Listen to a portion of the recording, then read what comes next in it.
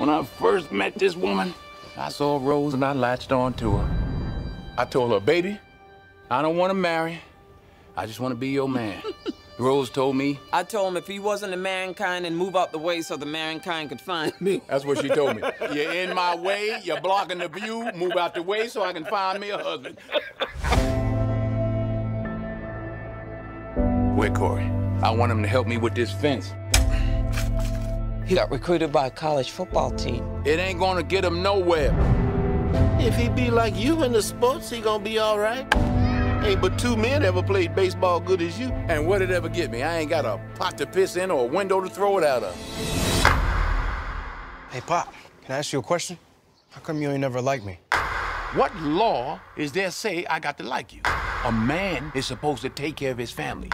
You live in my house, fill your belly with my food, put your behind on my bed because you're my son. Now, don't you go through life worrying about whether somebody like you or not. You best be making sure they're doing right by you. Corey just trying to fill out your shoes. I don't want him to be like me. I want him to get as far away from my life as he possibly can get. You the only decent thing ever happened to me, Rose. You can't be nobody but who you are, Troy. That's all you got to measure yourself against the world out there. Rose, I got something to tell you. I don't know how to tell you this. Why, Troy? Why? You ought to know it's time. I don't want to know, damn it! What you ever given me? Your feet, them bones that pumping hard. You ain't never done nothing but hold me back, afraid I was gonna be better than you.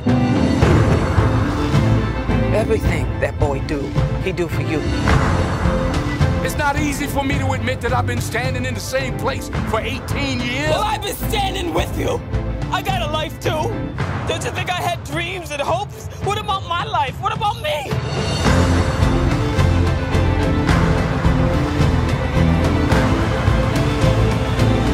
What are you gonna